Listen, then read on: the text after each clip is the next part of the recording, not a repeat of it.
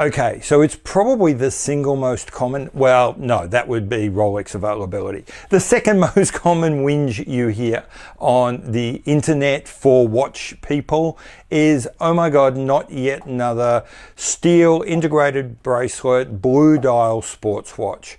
I actually think that criticism, that weariness, that complaining is entirely misplaced.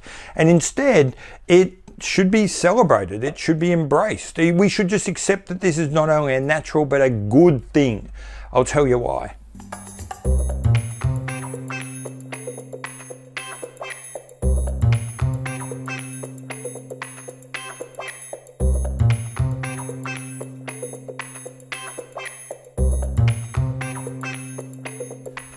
Okay, let's start at the very beginning. The moment one person came up with a good idea and another person wanted it, a third person decided they wanted to make something similar to that.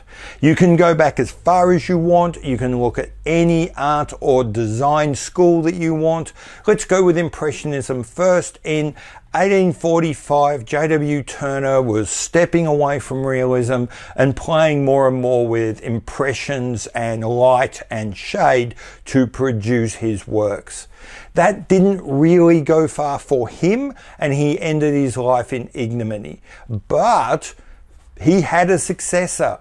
In 1872, Monet released what is often regarded as the first Impressionist painting, and then we got this and so much more. Why did we get that? Was it because artists were lazy and that they didn't see where to go and they all just jumped on what Turner and Monet did? No, they didn't, because that's not how art works. It's not about stealing. It's about they saw what someone did. They saw that other people kind of liked it. They saw that they could play with it and do that in their own way. And that is how art and design works. Give you another example, but this time from a car space. You know, we begin life one day, someone comes up with the idea of putting a slightly bigger engine, slightly uprated suspension in a plain old everyday Golf. That leads to the Golf GTI Mark I. In the 1980s, that just exploded. Every brand was starting to bring out GTIs, hatchbacks, small hot hatches. That continued through the 90s as a new generation was born, and it continues today to be an incredibly popular genre of designs. Does that mean that Mercedes-Benz, in producing a hot hatch in 2021, is copying Volkswagen in the GTI Mark I? No, they're just moving within that same genre, playing with it, giving themselves their own version and saying their own thing in that space. Exactly the same thing happens in the watch space.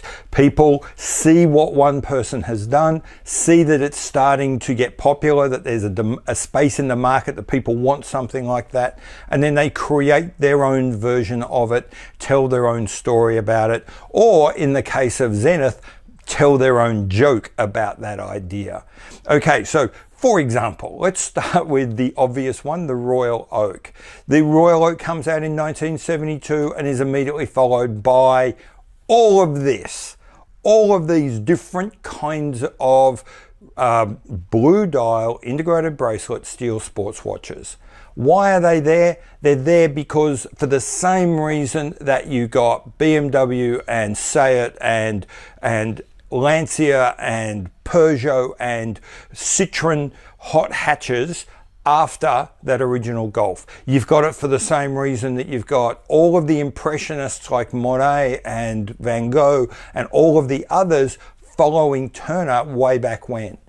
It's because they see what other people are doing, they see what the audience likes, and they come up with their own version of it. What you're asking when you say don't make any more watches like this is you're not asking for them to be more original. You're just asking them to be idiots.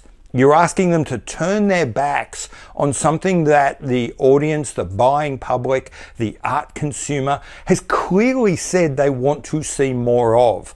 Why would they do that? Why is that sensible? How does that do anything useful for us in the watch community? Because the important thing is, it's not like this is all those brands are doing. Look at Zenith, for example. They're doing lots of other things. For example, they're giving us great chronographs. That's interesting because, again, we see this problem with people not understanding the notion of a genre and not understanding that everything within a genre is going to look sort of similar despite not being identical and therefore not necessarily being a copy.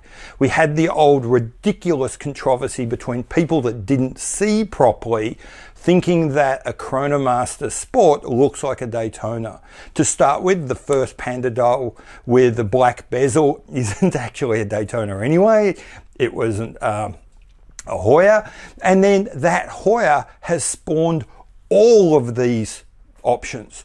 To say that one of the successors of that watch in that genre looks like another successor just ignores the reality of art, ignores the reality of design, and frankly doesn't make sense, because if you look at this diagram, the Daytona and the Chronomaster are actually very different watches within this genre.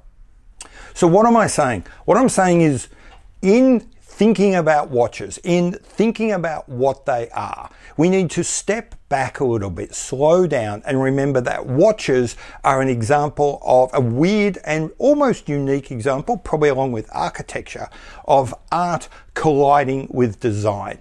And in that, it brings in all of the ideas of art and design, the ideas of genre, of trope, of expressing yourself, but within the bounds of what the audience want to buy. Don't be surprised then when you continue to see watches that people want to buy, and stop wanting watch manufacturers to shoot themselves in the head and stop giving us what we want. That makes no sense. Okay, well, this turned into much more of a rant than I expected it to be. Return fire, put your ideas in the comments below, and we'll have a chat about it. I've been Pete McConville. This has been Not So Obvious Watches. I will see you later. Bye.